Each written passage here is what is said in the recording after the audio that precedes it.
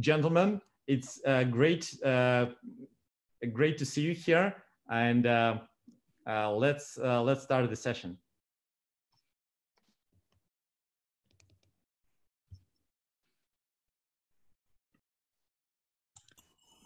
There we are, we're live. Yeah. Well, good morning, everybody. Thanks very much for joining us today, the second day of the conference. And we're glad to be kicking off the morning by framing a lot of the discussions that are going to follow on the rest of the day and into the evening, even India. So just to kind of set the conversation a little bit around the global economic issue. Obviously, the global economy, our economy is not great right now. The IMF in April projected that the world economy would dip 3% this year, but huge drops in 7.5% of the Eurozone, 6.5% in the UK, 5.2% in Japan, 4.9% in China, just across the board. World Trade Organization expects global trade to drop 13% to 32%. That's a huge range, by the way, depending on your assumptions this year. And then the most recent forecast, which is actually by the World Bank, is a bit more pessimistic. They think the global economy will drop 5.2% this year. So that affects trade. Obviously, it affects investment.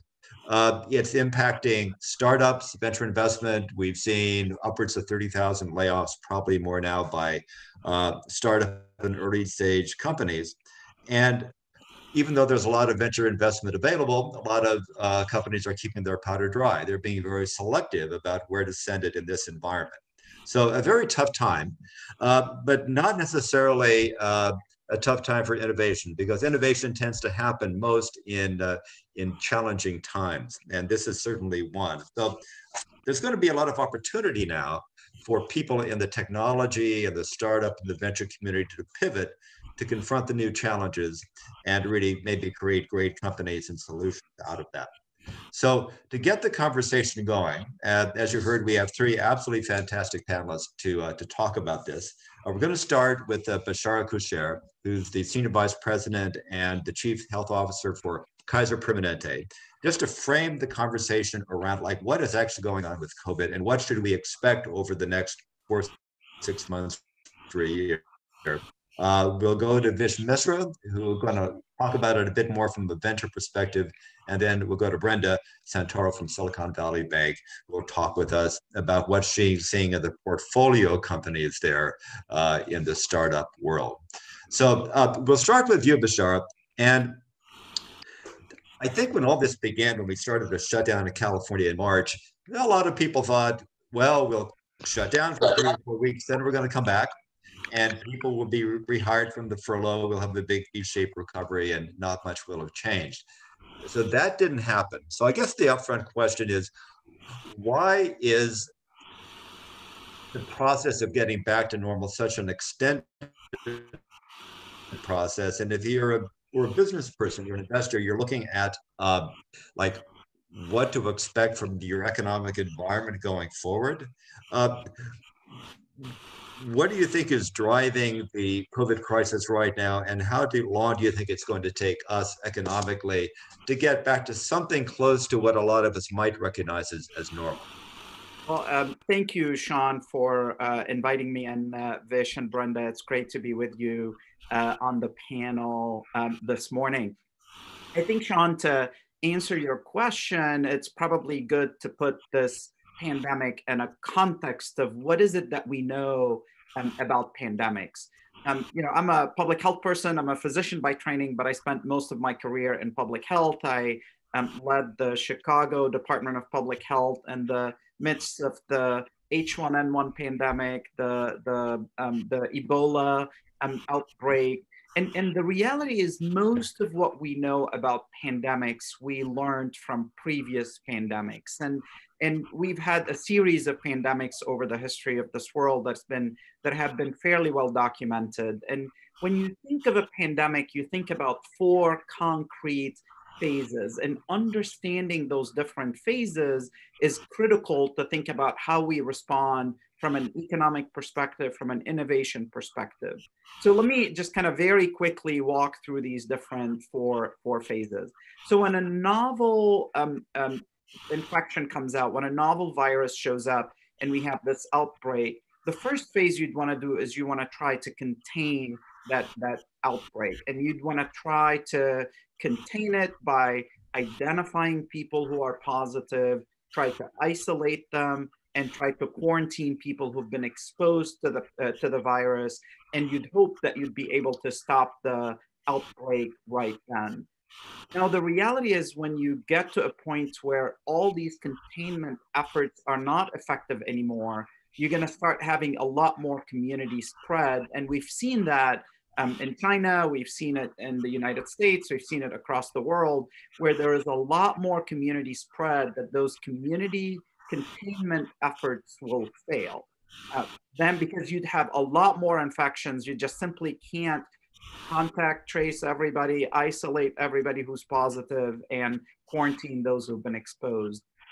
So it's really critical as we think about in the mitigation phase, that's that second phase, when your systems are overwhelmed with new infections, that's when you have to try to do everything you can to slow that community spread.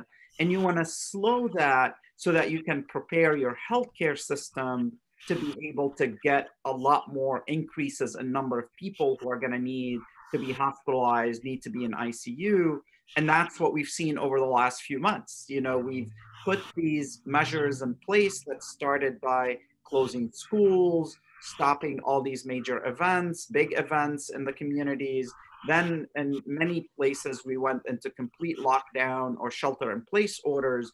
And really all what you're trying to do is you're trying to slow the community spread so you can give your healthcare system enough time to stand up for the increased number of cases that they're going to see. And you'd hope you gain more time to develop a vaccine or have an effective treatment.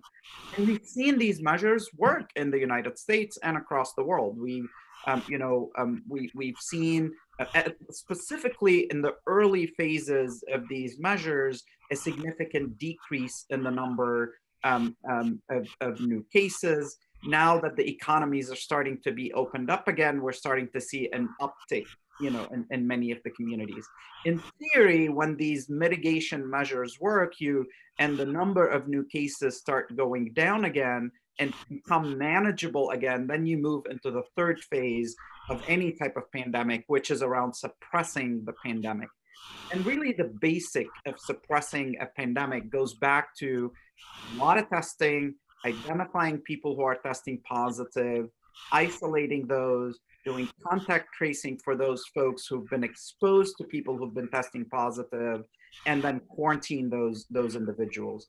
And you'd hope and you'd want that if your testing is up to speed, your contact tracing efforts is up to speed, that you'll be able to contain and suppress the pandemic at that stage. And then eventually you'd want to move to the fourth phase, which is really focused on prevention. And that's when you'd hope that you have an effective, safe vaccine that you can put into people's bodies and hopefully be able to prevent that any future impact of that pandemic.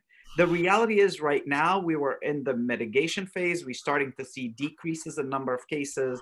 We're getting ready to move into the suppression phase, where you start doing excessive tests, broad testing, contact tracing.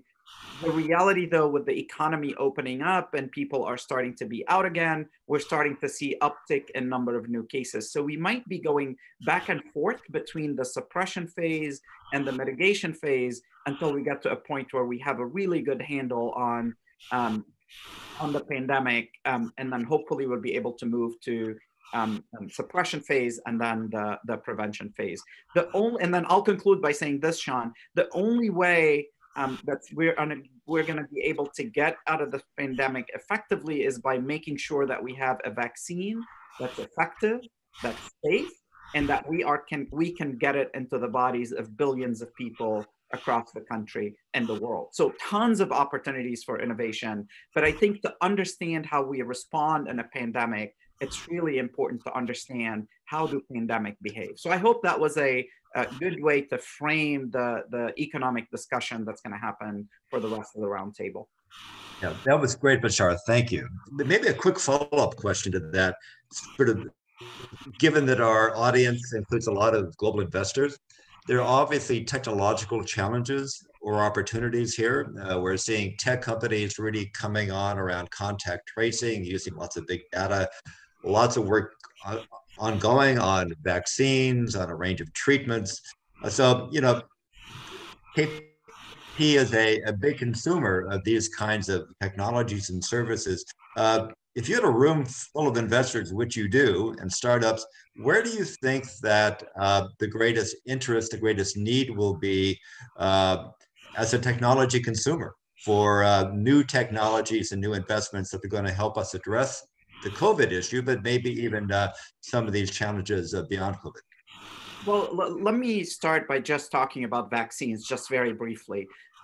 You know, again, there's no way we're going to be able to suppress this pandemic and prevent any further outbreaks and surges until we get a vaccine that's effective, that's safe, and that we can get it to the bodies of billions and billions of people across the world. So as you think about that, we have a lot of energy and effort right now at getting into that type of a vaccine. I think as of my latest reading here, we have about 100 efforts to develop vaccines. I think about 8 of those are already in clinical trials, so that's a good sign there. And you know, a few of them will probably be successful at identifying the right type of vaccine. Again, I'm not gonna be in the business of predicting, but there would be a possibility that by the end of the year or early 2021, we would have identified a vaccine that's effective. Hopefully, we would have done enough testing of the vaccine, enough clinical trials.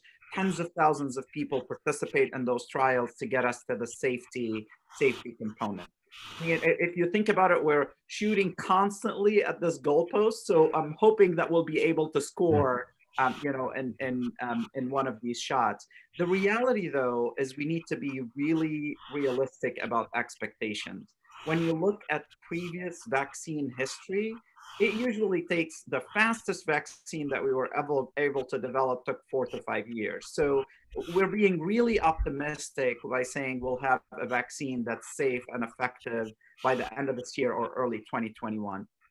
But let's say we get there, and I'm hoping we will get there in early 2021, then you have to figure out how are you going to be able to get it to the bodies of literally billions and billions of people across the world. And think about all the logistics that are associated with that.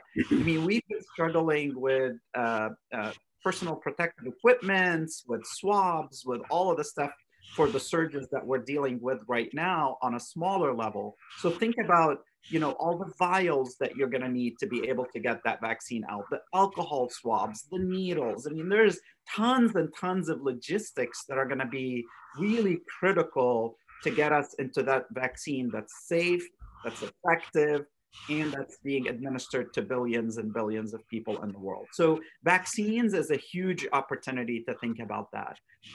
Let me just pause for a minute about contact tracing, because contact tracing is really our best bet until we have that vaccine.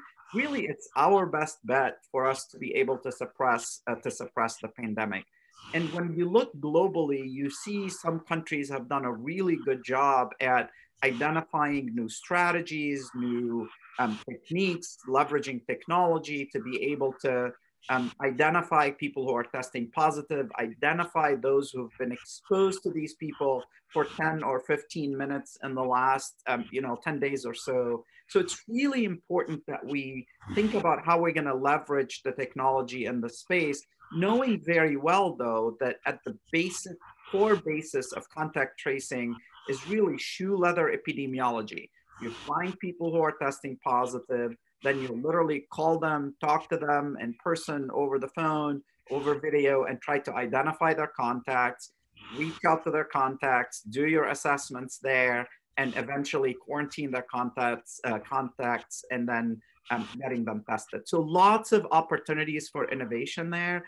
And I have to say, I mean, you know, the public health community have done contact tracing for over 100 years. We know how to do it. It's just we've never done it at this scale that we're talking about.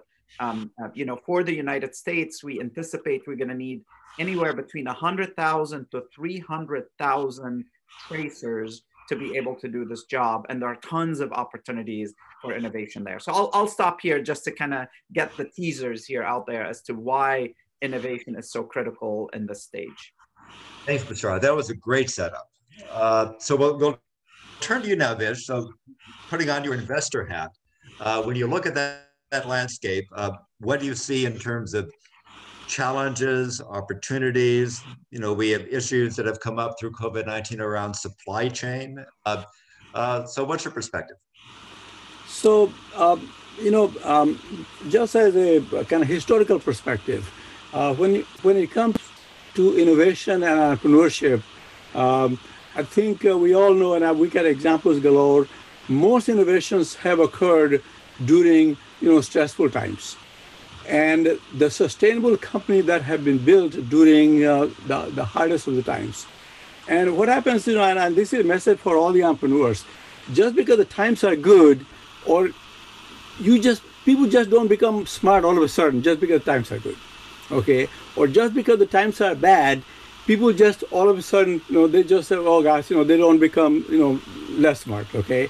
So the reality is that the innovators and entrepreneurs, okay, they always are thinking, but because during the hardest of the times, since a lot of people have this fear, and you know, maybe they get concerned, so they don't put their best out in the front.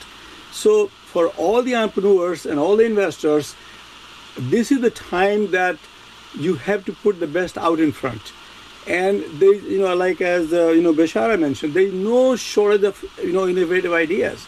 And this pandemic, one thing, I mean, it's such a short period of time, it brought all the issues, global issues. Take a look at the health system. It doesn't matter whether the health system in the US or Asia or all over the world, whether it's public health, private health, the weakness just became so obvious. I mean, the simple little things, okay? We couldn't get the supplies are available, but you couldn't get it delivered in time, okay? The ventilators are available, but you couldn't get them, you know, going.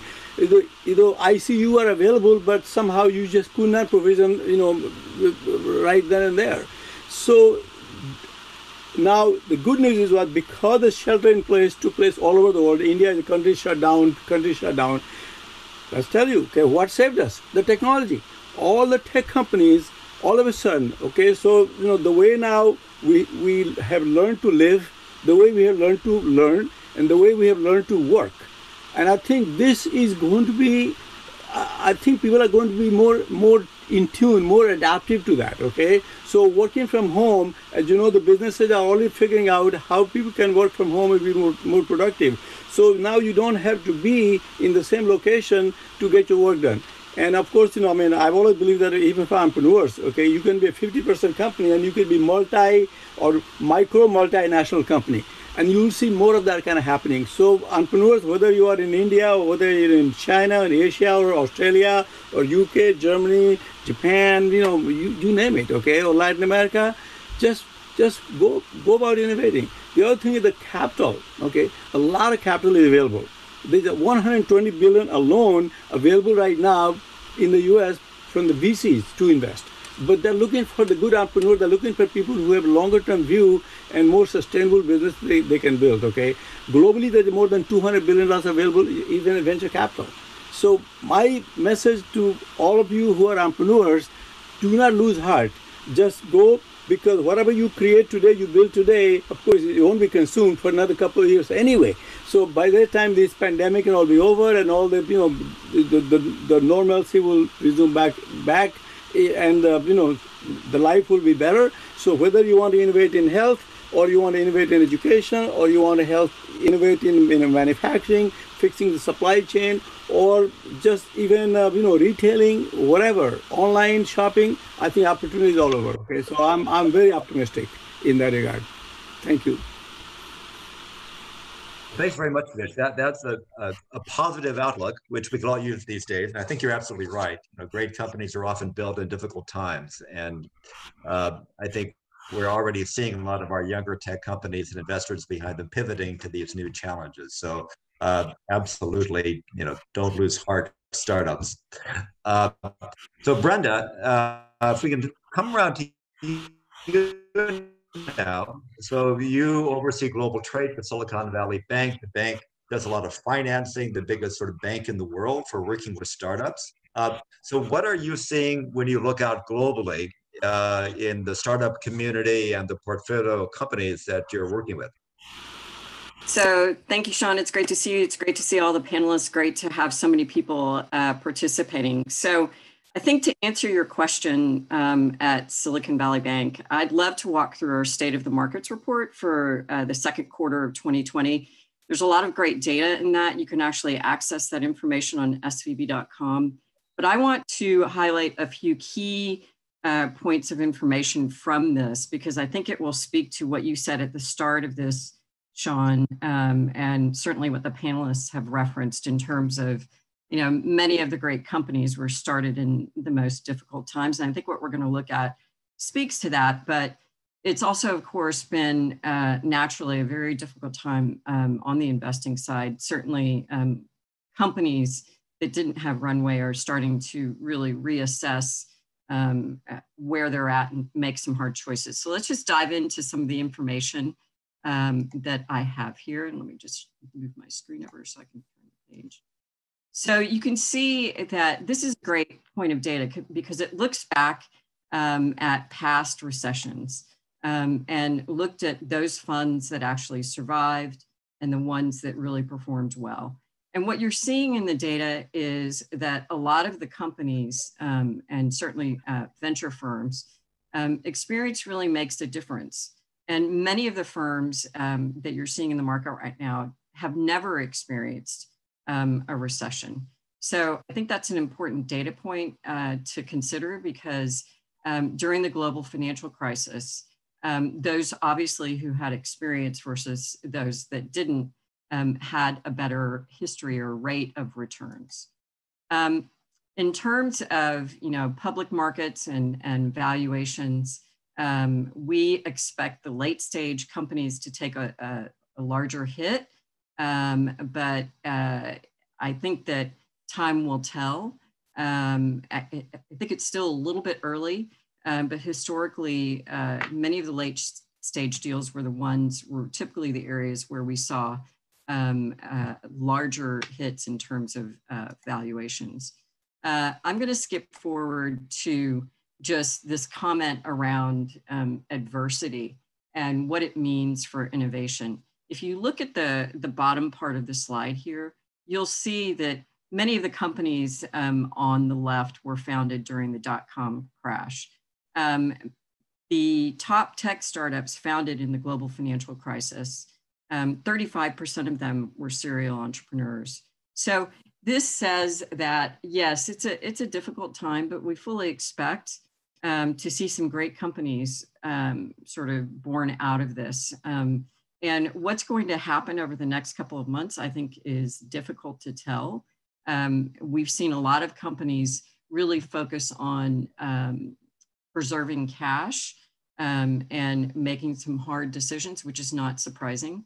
But I tend to land on the optimist side, sort of aligning with what Vish had commented about, that great companies have historically been formed in difficult cycles. So where are we seeing the opportunities? Certainly consumer and health tech that relate to activity that can support during COVID. So not surprisingly, we've seen the biggest boost in food delivery, those supporting remote work and remote learning. And as you would expect, airlines and hotels and have been significantly hurt. So no surprise there. And in terms of, the health care sector in particular, certainly there will be a rise in hospital expenses as a result of COVID. I don't think that's a surprise to anyone. What that means to those companies that are in the sector, I think will play out over the next couple of months. As I mentioned previously, given the environment that we're working in, there are going to be runway, and the access to cash is going to be particularly important. So depending on what segment of the economy you operate in, we think, based on the data that we're looking at, that certainly companies that are unprofitable, it's going to be a tough road ahead. But those companies that have a strong cash cushion and have preserved cash certainly will weather the storm, in addition to those that are in industry segments that tend to benefit. And I'm going to skip forward in the interest of time. And I'd like to talk about dry powder and speak a little bit to the international market. So there's plenty of dry powder out there, as you alluded to, Sean, at the beginning of the conversation, waiting to be deployed. Certainly fintech is an area that we watch pretty closely within SVB. Pre-COVID, there were a number of companies that were acquired. We think the road going forward for fintechs will be more story of mergers and acquisitions, which is no surprise. On the international side, I'd like to skip ahead to an interesting data point in this slide, which is an area of extreme interest for me because I run the trade business at SVB. And many of the shifts that we saw in global, many of the shifts as a result of COVID to global supply chains actually started happening pre-COVID. So in the data that we are seeing, for example, 15% of US imports in February were from China. This was as high as 48% back in 2014. So the shifts had actually already started to occur pre-COVID. I think you're seeing that accelerate, but I think there needs to be time for this to shake out a little bit. Supply chains, no doubt, have been disrupted. I think companies will certainly look for other sources, but let's not forget that we work in a networked economy, and many companies need to keep sources of goods, for example, available from many domiciles.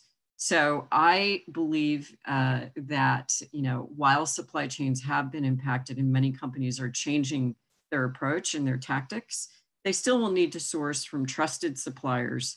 You won't see historical markets go away. And I believe that, while there's a lot of conversation in the US about bringing manufacturing back, you can't ignore the fact that companies are multinational, business is multinational, and I expect the global world to continue to forge ahead, though the composition of it may be a little bit different based on the current. So I will stop sharing. Again, that's data from the SVB that's available on svb.com, and it is our State of the Markets report. That's fantastic, Brent. Thanks very much. Let me throw a question to all of you. So much now is moving online, just accelerating trends that had already begun. I've talked to friends at UCSF, and for the last 3 months, virtually all of their medical appointments have been done online. And what they're saying is they're not going back. Something will be done in person, of course, but as much as possible of their medical checkups and appointments will be virtual, and they say it's working just fine. The other thing that we're noticing is a lot of the Bay Area tech companies and life sciences companies, they're collaborating internationally. They're doing research with and clinical tests in partnership with companies in China. They're doing it with partners in Europe. So it is a global process we're in the middle of here. It's not just us or one company, but it's very collaborative in many cases. So I'm wondering, in our last maybe 3 or 4 minutes, if you all have any perspectives on sort of the global nature of the innovation, the collaborative processes, those opportunities that are being brought to bear, and especially as we look at new things like remote medicine. How big is that going to become over time? And how is like the underlying IT infrastructure going to drive some of these changes and opportunities? And maybe we've got, I think, 3 minutes. So long question, but if you can be precise, that'll be awesome.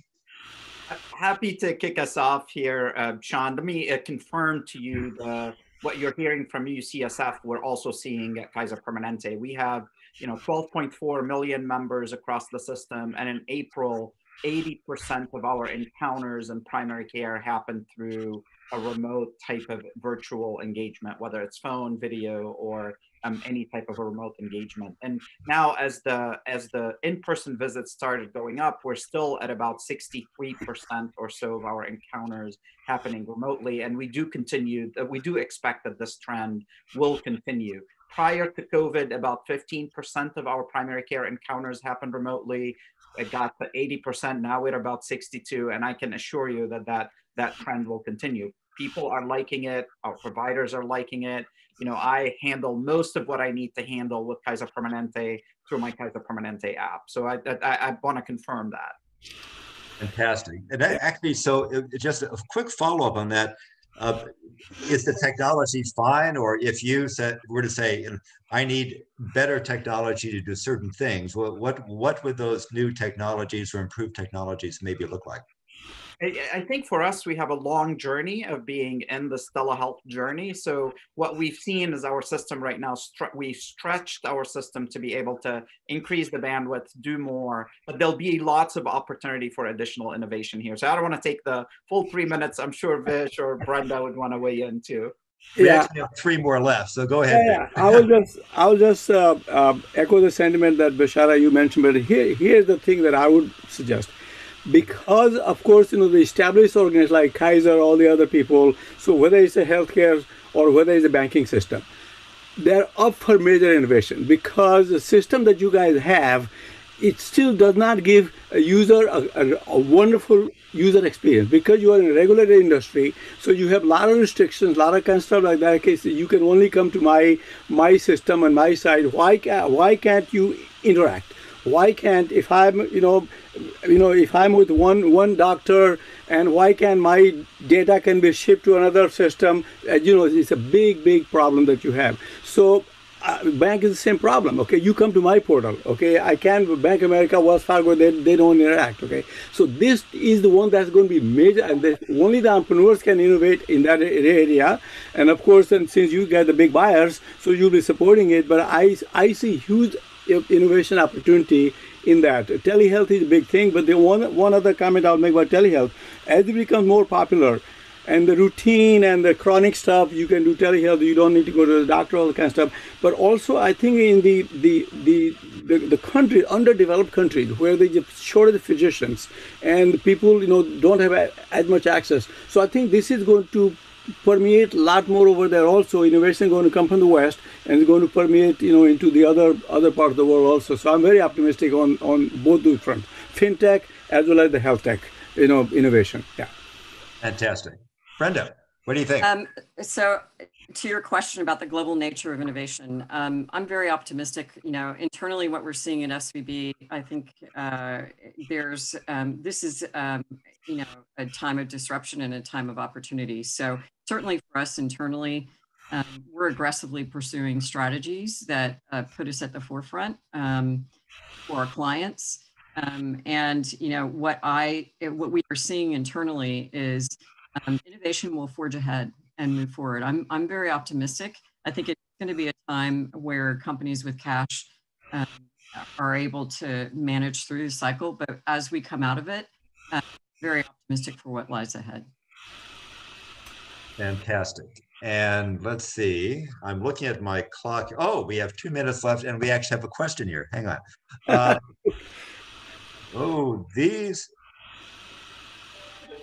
One is for somebody in a different group. For Brenda, the CARES Act sets aside $425 million for mental wellness tech, aging tech, and then so the question is Silicon Valley Bank involved in startups that might be addressing some of these new fields or increasingly important fields? Yes, absolutely. You know, I can't speak to clients specifically, but broadly, mental wellness and aging. That if there's an innovation around any of those, that companies that we bank are involved, and the investors are certainly. So the short answer is yes, and I'll just leave it at that. Vish, any thoughts on the aging tech, wellness tech? Oh yes, yeah. I've already seen. I've seen companies already that are trying to address the tech for elderly, like nursing homes. How do you monitor, and also kind of telehealth. Okay, you got all the sensor, all the monitors, monitoring the conditions and stuff like that. And so that innovation is happening already. I've seen a lot of business plans. Same thing on the mental illness is a big problem, as you know, in America.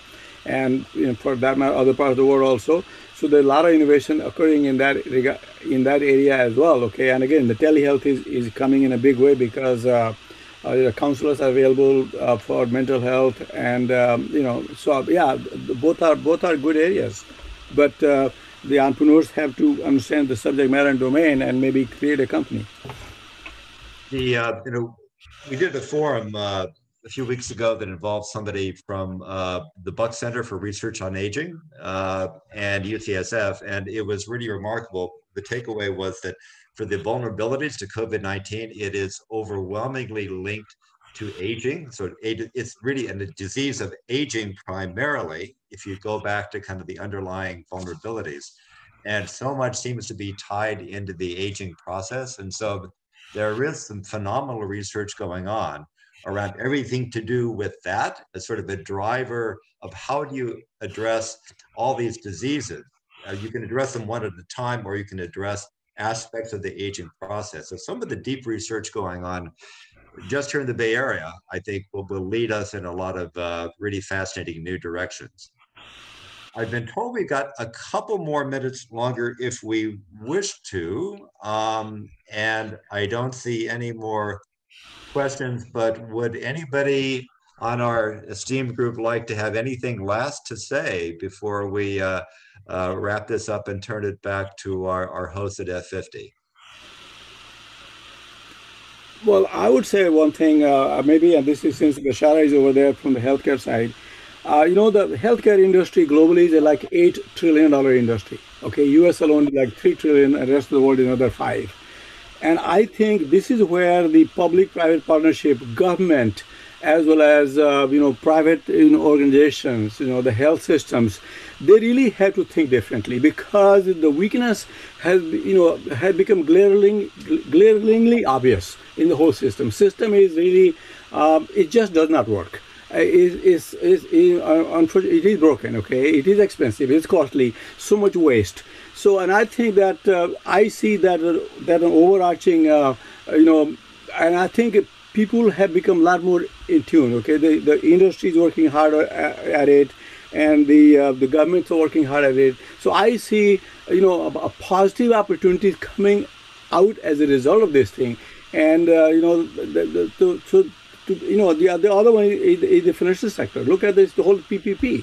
Okay, the rapid fire. Okay, our government, got all the trillions of dollars made available. Okay, but even the banks. I mean, you talk about all the innovation. Okay, they got, whether it's a Silicon Valley Bank or Wells Fargo or 8,000 some other banks that we had. Okay, they were not able to process this thing in time because of the regulation. They got, so you will see also some changes in the regulatory stuff also, and I hope that our lawmakers and the policymakers and other people, operators, are going to be paying attention and collaborate in this innovation to do the greater good.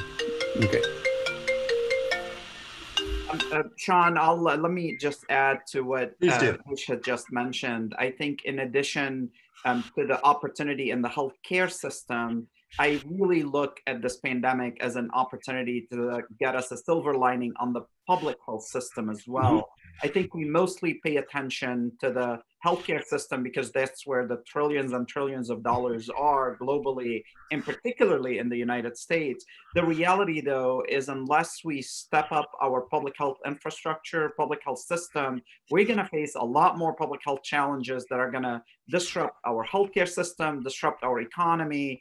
And really, our opportunity is to make sure that we're lifting up the resources and the public health infrastructure in this country and in the world. So just want to leave you with that element. I wholeheartedly agree, Bechara. That's a very good point you made. Yes. So, Sean, if I could just have a closing comment. So SVB did significant work in processing PPP applications, and this will be no surprise to anybody. Digitization is certainly an area of focus for us, and we're ardently working on it. So I think we're addressing some things that Vish raised. I consider us in a bit of a different category than the majors, but certainly our clients expect us to move forward in a pretty significant way, and we're doing that. Yeah. Brenda, thank you. We love Silicon Valley Bank. I see Nikolai is back on the screen, which means we are actually out of time.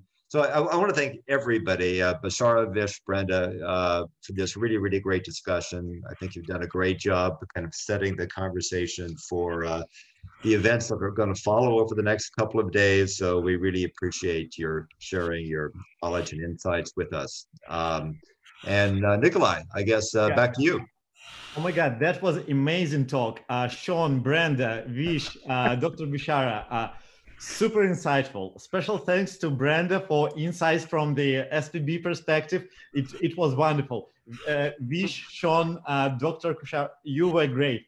Thank you so much for sharing this. We need to move to another session, and the